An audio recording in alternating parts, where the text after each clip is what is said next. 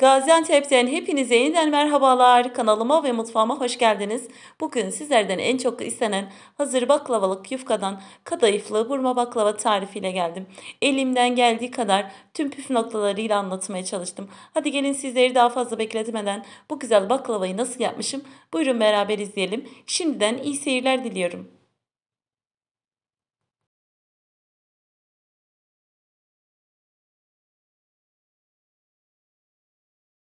Evet, dediğim gibi ben bugün baklavayı sizlerden gelen yoğun istek üzerine hazır baklavalık yufka ile yapıyorum. 800 gramlık hazır baklavalık yufkayı öncelikle ıslak bir bezin içerisine koyup yaklaşık 15 dakika kadar bu şekilde dinlendiriyorum. Bu şekilde yapmamız baklavamızı yapmamızda kolaylık sağlayacaktır. Evet, baklavayı yapmaya başlamadan önce size biraz baklavanın lezzetini veren sade yağdan bahsetmek istiyorum. Ben bu şekilde marketten ya da köyden aldığım tereyağından evde kendi yaptığım sade yağ kullanıyorum. Sizler de bu şekilde kolaylıkla yapabilirsiniz. Daha önceden videosunu kanalımda paylaştım. Bu videonun altına linkini ekleyeceğim. İsterseniz izleyebilirsiniz. Baklava için kullanacağım 250 gram sade yağ bir sos tavasının içerisine aldım ve erittikten sonra baklavayı yapmaya başlıyorum. Kadayıflı burma baklava için 300 gram tel kadayıf ve 2 su bardağı iri çekilmiş ceviz kullanıyorum. Baklavayı yapacağım tepsiyi öncelikle şöyle bir fırça yardımıyla hafiften yağlıyorum. Kullandığım tepsi ölçüsü 35'e 25 santim baklavalık tepsi.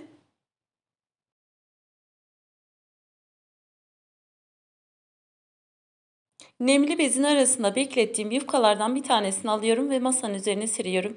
Ve yufkanın üzerine hafiften yağladıktan sonra ikinci yufkayı da seriyorum.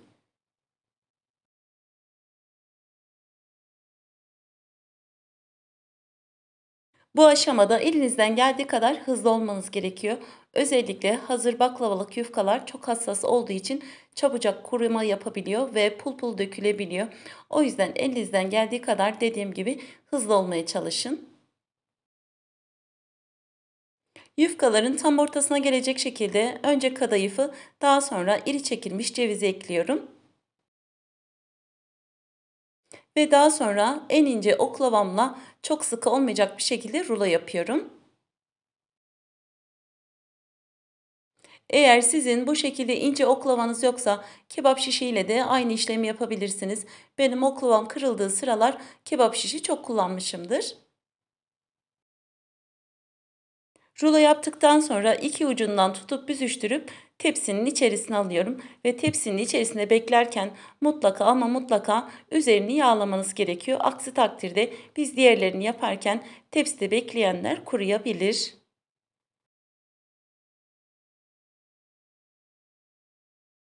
Biz birini sararken mutlaka bekleyen yufkaların üzerini kapalı tutalım. Aksi takdirde dediğim gibi hassas olduğu için çabucak kuruyabiliyor.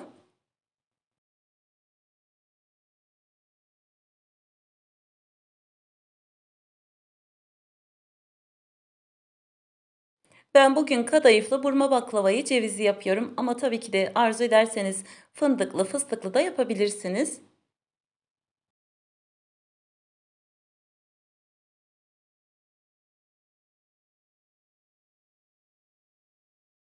Siz izlerken ben de size burada bir hatırlatma yapayım. Eğer hala kanalıma abone değilseniz abone olmayı, tariflerimden ilk siz haberdar olmanız için bildirimlerinizi açmayı, videomu tam da buraya kadar izlediyseniz beğenmeyi, beğen butonuna basmayı, küçücük de olsa bir yorum yapmayı, bana destek olmayı unutmayın. Kanalımın büyümesi, güzel bir yerlere gelmesi için destekleriniz benim için gerçekten çok önemli ve çok kıymetli. Beğendiğiniz videolarımı sevdiklerinizle paylaşıp bana destek olabilirsiniz. Bana çok sayıda yorum geliyor. Fatoş Hanım, videolarınızda neden hiç belirtmiyorsunuz? Abonelik ücretli mi, ücretsiz mi? Abonelik tamamen ücretsiz.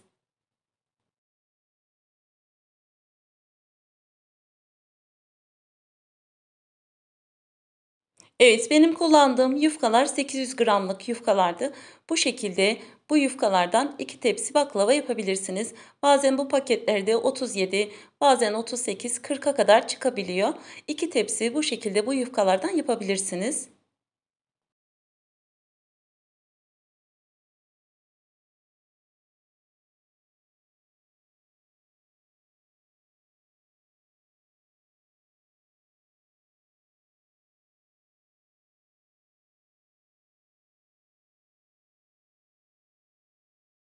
Evet, aynı işlemi tepsi dolana kadar yaptıktan sonra kalan yağı da bir fırça yardımıyla baklavanın her tarafına gelecek şekilde sürüyorum.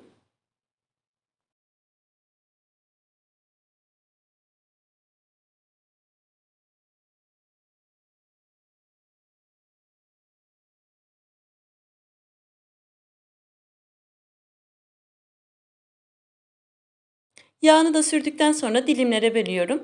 İstediğiniz büyüklükte dilimlere bölebilirsiniz.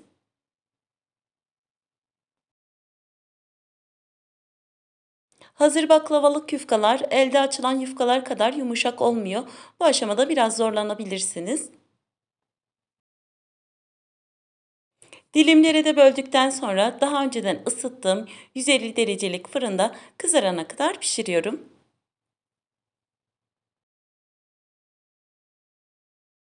Baklavanın şerbeti için uygun bir tencerenin içerisine 4 su bardağı şeker ve 4 su bardağı suyu ekliyorum ve şeker eriyene kadar karıştırıyorum.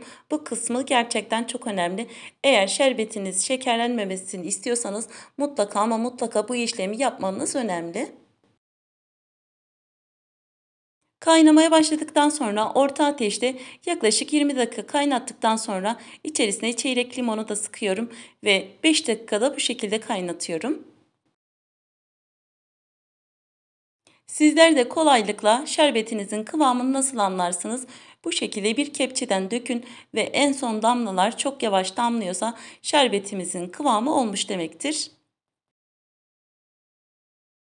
Kıvamı olduktan sonra kaynayan şerbeti ocaktan alıp soğumaya bırakıyorum.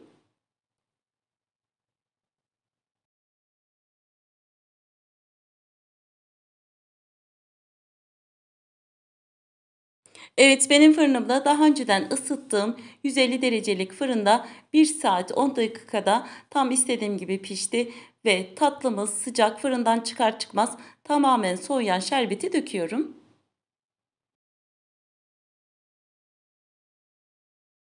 Evet, dediğim gibi bu baklavamızda tatlımız fırından çıkar çıkmaz ama şerbetimizin tamamen soğuması gerekiyor.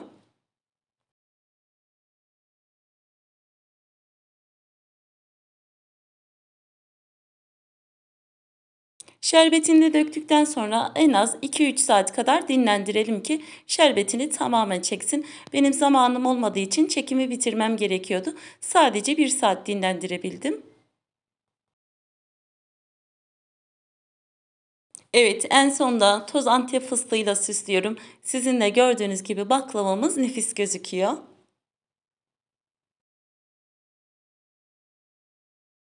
Ben bugün sizlerden gelen yoğun istek üzerine baklava yufkası açamayanlar için bu şekilde hazır baklavalık yufka kullandım. Ama tabii ki de açabilenler benim her zaman yaptığım gibi Antep baklavası hamuru ile de bu baklavayı kolaylıkla yapabilirsiniz.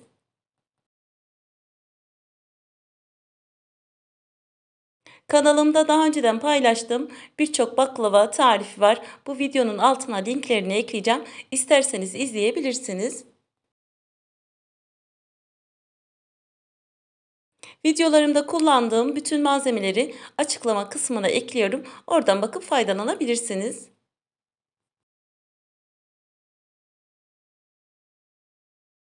Videolarımda tarifleri elimden geldiği kadar detaylı bir şekilde anlatmaya çalışıyorum. Ama olur ki aklınıza takılan sorular olursa bana yorumlarda belirtin. İnanın gördüğüm anda dönüş yapıyorum.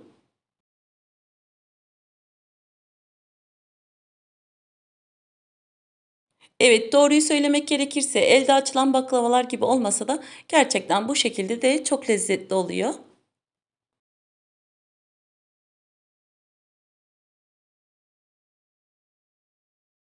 Bugün de bir tarifin sonuna geldim. Umarım beğenip sıkılmadan izlemişsinizdir.